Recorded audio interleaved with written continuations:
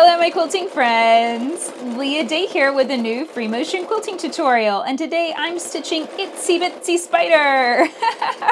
It is a very fun, very simple design, and what I do first is stitch a circle and fill it full of thread. So I just circle around and around and around, and then now I'm branching out with a little wiggly line and then travel stitching back to that center circle to form the spider legs. So you can add as many legs as you want. If you want to, you can be real picky about this and only have 8 legs. I obviously have not been paying very good attention. I think that one might have 10. So really you can make it as, biologically correct or as whimsical as you like. It's totally up to you. And then we're going to chain these together with some simple stippling. And this is just a wiggly line that doesn't cross itself. And I'm just wiggling up and around this shape. And notice that I'm kind of forming almost the same pattern. I dip down between those spider's legs, then come up and wobble around a little bit. Got a little bit of a tricky area here, so I'm just going to try and form that as consistently as possible. If I have to, I will leave gaps in the design rather than stitch myself into an area, into a corner, and not be able to get back out again. So here I'm going to kind of dip down into this space and swirl around this leg. Just try and make it consistent with the rest of the stippling I've already stitched. But, if things have to get a little bit wider or a little bit further apart, that's okay. And then whenever you start looking at the design and feeling like you haven't stitched a spider in a little while, then we're going to branch into one. So I just kind of stitch a little wiggly line, and I make sure that I have a little bit of space all around it. Maybe these are about 1 inch around, so I make sure I have 1 inch all around. And then I stitch a circle, and that can be a big circle, it can be a small circle, it's totally up to you. And then now I'm just going to fill that with thread. So I'm just circling around and around and around. Now on a larger scale, that would take a little while and it would end up being very dense. So when I quilt this on a larger scale, I just fill that circle full of a spiral, and that works great too. So now my circle is filled, I'm going to branch out with some wiggly legs. And notice how as I branch out, I try and fill in that space.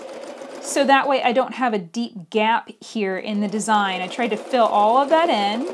And then now I'll space those legs a little further apart. It really doesn't matter either way. I can stitch it either way with the legs further apart and fewer legs, or I can stitch them right on top of one another. I do find that when the legs are really close, that it ends up starting to look almost like a sunshine. So that's a good alternative design. If you don't like the idea of stitching spiders on your quilt, then you could call this Little Sunshines and stitch Little Sunshines on your quilt instead.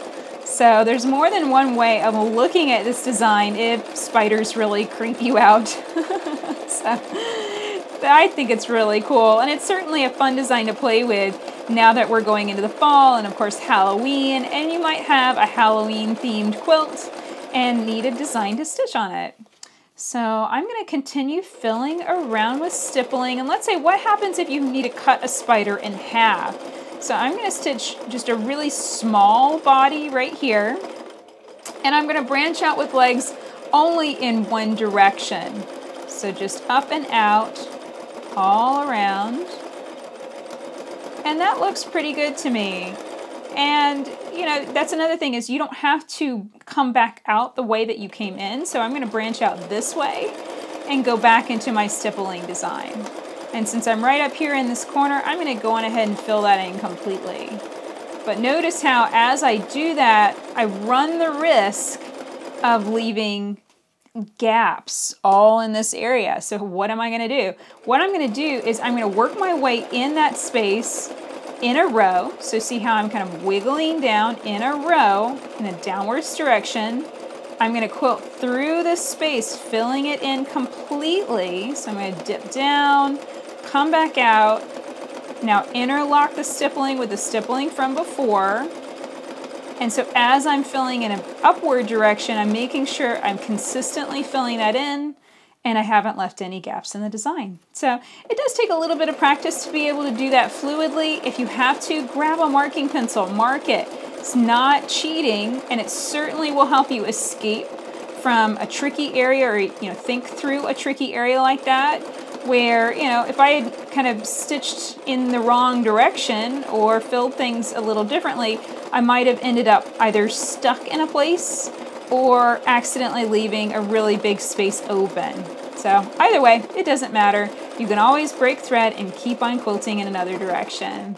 And here's what it looks like whenever you finish Itsy Bitsy Spider.